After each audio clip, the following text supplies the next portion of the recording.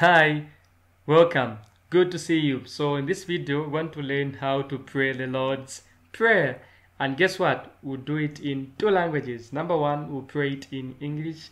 Then we'll also pray it in Bemba. I want to take my time so that you can get each and every word, both in English and in Bemba, so that you learn how to pray the Lord's Prayer even when you have paused this video after watching it. Okay, so here we go.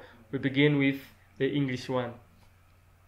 Our Father, who art in heaven, hallowed be thy name. Thy kingdom come, thy will be done on earth as it is in heaven. Give us this day our daily bread, and forgive our trespasses as we forgive those who trespass against us. And lead us not into temptation, but deliver us from evil. For thine is the kingdom, the power, and the glory, forever and ever. Amen. So that's how we do it in English. Okay, so let's see how we do it in Bemba.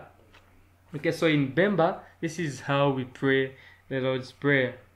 Weshifwe wa mumulu, ishina lyobe lichindikwe, ubufumu bwobe bwise, obufoyo bwobe bulechitika pano chalo nga mumulu, utupele lelo ichakulya chesu tulekabila, uletubelela oluse kufintu tukubifya, nga fidya na ifwe tubelela oluse abatubifya, wileka tuwile mu matunko, lelo utupusushe na kumubi.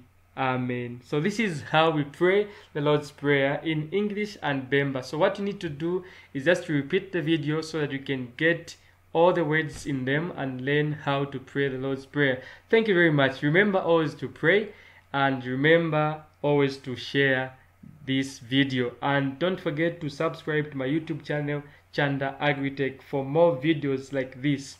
And let me not forget to remind you that this prayer was coming from the book of Matthew chapter 6 verse 9 to 13. In Bemba, Mateo chapter 6 verse 9 kufika pa 13. Thank you very much for watching. Good to see you, and we'll meet next time. Bye bye.